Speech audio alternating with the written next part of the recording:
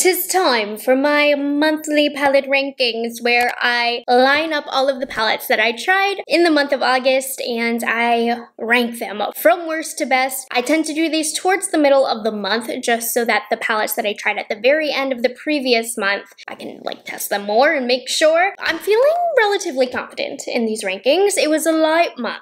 I only have 8 palettes to rank, but let's go ahead and get into it, starting off with 8, the worst palette that I tried this month. So for me, that is going to be the Maybelline Shadow Block in the shade, I don't know, the neutral one? I can't find the name of this. Oh, North 3rd and Bedford Avenue. I kind of, when I bought this, knew I wasn't gonna like it because I typically don't like drugstore eyeshadows, but I just wanted to give these a chance. They also look like potential to be dupes for my Kaja trios, not even close. So how this works is there's 3 layers of shadow. So we have a matte cream shade, a shimmer gold, and then this dark shade right here. This is just an awful, awful palette. It really is a testament to why I don't like drugstore. Look how deep the darkest shade in this trio is. It swatches to nothing. It blends out to a super extremely light shade. If you're very fair or just in general you don't like a lot of pigment, I think you will enjoy this. The shimmery gold shade just wipes right off my eyelid. It doesn't really stick, you know. The matte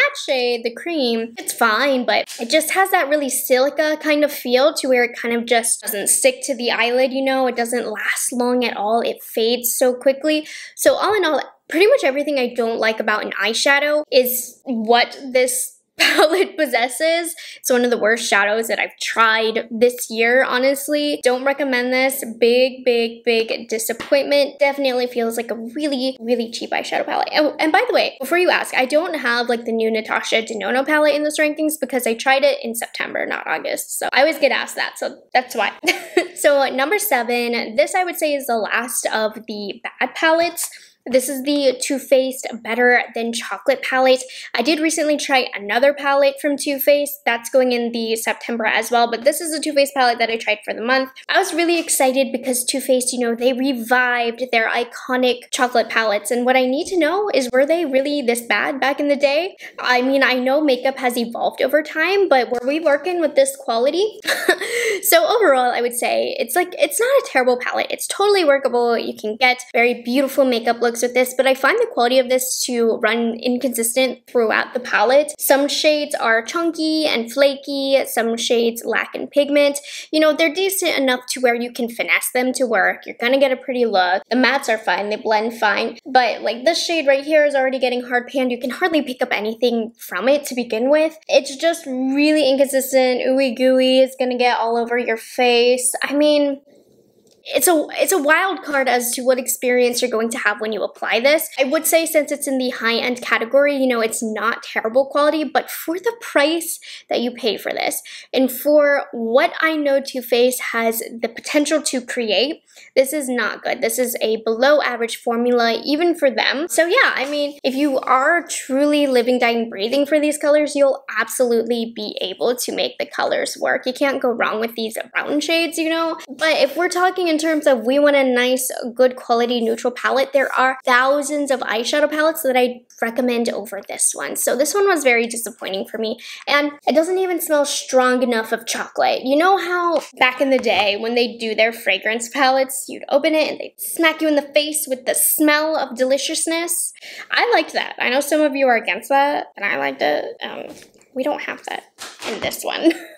I want to smell chocolate when I open it. Moving up to number 6. It gets good over here. I really like this palette. This is just where it fell because we have some good ones towards the top. So this is the ColourPop Play It Cool palette. Hear me out. This palette is awesome from ColourPop. It's one of my favorites. There's a few caveats to it that I will share, but overall this is a great dupe for the Patrick Ta Major Dimension palette. I don't care for the cream shadow in here, but everything else works beautifully. The shimmers, they feel really beautiful and creamy. They just don't stick to the eyelid like I would like. So that is why this is ranking lower, because you get kind of a mess when you apply the shimmers. It's interesting because ColourPop shadows typically, they don't stick to the eyelid the greatest, the shimmer shadows, but these feel a little creamier than the ones that I'm used to from ColourPop, so these are a little better, but they still don't have have that stick. So it's best to apply with a glitter glue or tilt your head back, pretty much laying down applying this, or it's gonna be a mess. But these do have a nice creaminess and like pigment level to them. So when you do apply it, it does look really pretty. It's just the application is very messy. So that's the only fault in this palette. The mattes are absolutely gorgeous. This is a stunning palette from ColourPop. It's a phenomenal price for what you get. So if you're interested, I do highly recommend this. It's just that one problem that I have with the shimmers, which I think is a pretty big problem, but it's a gorgeous palette. I definitely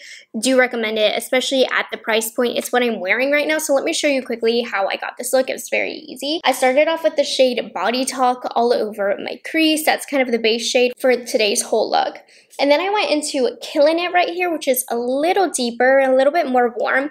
And I applied that more to the outer corner of my eye, blended really, really beautifully. No skipping whatsoever, super easy to work with. And then I went in with the shade Aphrodite, which is the darkest shade. It doesn't pull as dark as I would love, but it still is very nice. It works great as eyeliner from other looks that I've tried in the past. It's a very nice shadow. And then I went in with High Fire, which is this really light creamy shade. It actually pulls darker on the eyelid. It is a matte shade. I wish it was just a wee bit lighter because I did want it to kind of brighten the eyelid a bit more, but still, it's a nice pigmented shadow. Nothing bad to say about that. And then I finished with Mud Pot right here, which is the shimmer shade. You'll see I had to tilt my head back and really press the shadow in to make sure it wasn't going anywhere. Inevitably, I still got some fallout from that, but overall, I really do like this from ColourPop, and I highly recommend it if you're into the color story. So number 5 is from Huda Beauty. This is the new Love Fest palette that came out. Again, hear me out. It's a really, really good palette.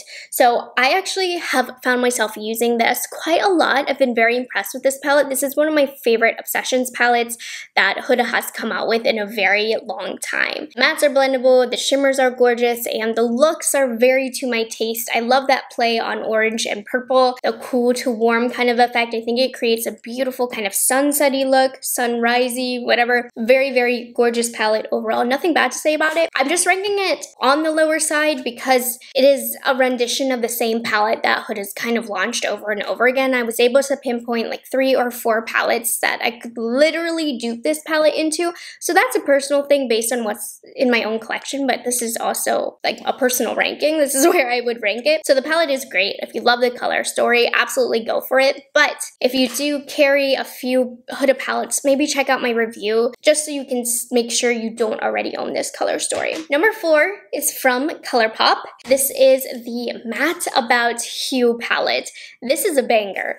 I really love this. So this is an all matte eyeshadow palette. It is a dupe for the $150 Viseart Grande Pro 3 palette. So obviously this is not for everybody, but this is a great base shade, base look kind of palette. So I've worn the warm shades quite a lot. I've dabbled into the cool tone shades. I like the quality of these a lot. ColourPop has a really good matte formula for the price. They can be messy, but they blend out so beautifully. They carry a lot of great pigment. Just overall an easy palette to work with. For the price point especially, it's impressive. This is great to just have in your collection as a just-in-case palette. Just in case you ever need these colors, you have them all in here. I've been enjoying playing with this. I've been reaching for it a lot and then popping into that individual shadow drawer that I don't reach into a lot to put something really glimmery and shimmery on the lid, like maybe one of my ColourPop Super Shock shadows, one of my liquid eyeshadows. So this actually has gotten a lot more use than I had originally anticipated. The quality is really great. So if there is a hole of matte rainbow shades in your collection and you feel like you kind of want it just in case, this is great because it's not going to break the bank. It's really high quality, and I mean, it's a great palette to experiment with and play with in your bedroom at night just to see what you can do. It has about every colorful shade that you're going to need, so I've been pleasantly surprised by this. Highly recommend it. Ooh, number 3 was a shocker. Talk about a gorgeous palette. This is definitely going to be one of the best mainstream high-end palettes launching this year for the holiday season. This is the Tarte Man-Eater After Dark, right? Yeah, Man-Eater After Dark palette. Can't tell you the last time I picked up a Tarte palette. Well, I guess I can. It was a while ago, and I can't tell you the last time I liked a Tarte palette because that was really years ago. So this is just unlike anything Tarte has ever launched before. I know the color story is not super unique, but honestly, I think it's unique in the Tarte line, and the formulas are quite different. If you ask me, the mattes blend beautifully. These shimmers are shocking. I mean, they are metallic, like foiled, can be a little messy, but still stunningly gorgeous. Can be also a little overly creamy, so keep that in mind. And the mattes just work great. I am so impressed with this palette. Again, it's gonna be one of the most popular palettes this holiday season. I know some of you said you were bored with the color story. I mean, sure, yeah, we've seen these colors before, but you just get so many. The quality is really great, and not everybody has the giant collection that us YouTube watchers have. So I think this is gonna make a phenomenal gift, and it truly is such a good quality palette. I am so impressed that Tarte had this up their sleeve. I didn't know that they could do it, but they did it. That was so great. I did do a full review on this. If you want to see me absolutely shocked, head over to that. Number 2, I'm so excited. So this is, I believe Nomad is already coming out with another launch, but Nomad launch, I believe this is the, from Costa Rica. This is their Costa Rica palette. If you don't know, Nomad Cosmetics is an indie brand, and I love their color stories. I've been open about, not necessarily loving all of their formulas that they do. I am so happy to announce I've used every single shade in this palette. I love all of the shades. For me, quality-wise, this is my favorite quality from Nomad Cosmetics. I think they knocked it out of the park. It's definitely out of my comfort zone. This is not a palette that I'm reaching for every day, but every look that I've created has been so bright and colorful and has just lifted my mood. I love the shimmers that they added. I think they look gorgeous, and it actually is quite a cohesive palette. I've been able to create looks very easy without thinking too hard, so they did a really great job with this. And look, there's a monkey imprint on this. Isn't that so cool? So if you like this color story, I definitely recommend it. I think it's a great one to kind of step out of your comfort zone as well. Nomad did a great job with this palette. I love this one, so definitely one of the best that I tried this month. And ladies and gents, that leads me to the number 1 spot, the best palette that I tried this month. And I'm ranking it also at number 1 because it's just my ideal everyday color story. It's that glam neutral look where, it's in the boring tones, but they're extra amped up. So that is going to be the Glaminatrix Nearly Natural palette. Glaminatrix is another indie brand because indie brands kill it with eyeshadows. Whenever I try an indie brand eyeshadow palette, they always are pushed towards the top of my rankings. You can't tell me that this color story does not scream Morgan Hope Turner, okay? There are mauvey purpley tones, green tones, neutral tones leaning warm, shimmery, glimmery eyelid shades. This is me in a palette right here, and the quality is so good. The mattes take a little bit of building up, but I'm not bothered because they're quite easy to blend and they're easy to build up as well, and that gives you a little bit of wiggle room as well, especially if you're a beginner with eyeshadows. And the shimmers are just a glimmery, shimmery goodness. The only flaw to the palette, I would say, is some of the shimmers, listen to this, because they're so reflective, they maybe don't differentiate from one another as much as I would like, but at the same time, I'm not going to complain about how gorgeous and reflective they are. So everything about this palette is pretty much right up my alley. And if you've been wanting to experiment with indie brand shadows, because I remember back in the day, I used to be not interested in indie brands at all. I would be like, ugh, for no reason. I don't know why. But anyways, then I finally tried indie and I realized, oh, they're like better than the mainstream brands. They really are. A lot of love goes into these palettes and you can totally tell. So indie for the win this month. They killed it. Tarte also came in underdog over here with a shocker. Just a really good month. Only 2 legitimately not good palettes, and this top 6 were just banging. So I hope you guys enjoyed this month's ranking and found it helpful. Let me know if you've tried any of these palettes and your thoughts. Do you agree with me? And if there are any palettes that you want more details about, just to see if I've used them in a video, just type in the palette name and then Morgan Turner at the end and the video should show up. So yeah, make sure you like this video and are subscribed to my channel, and I will catch you in the next one. Bye guys, have a good one.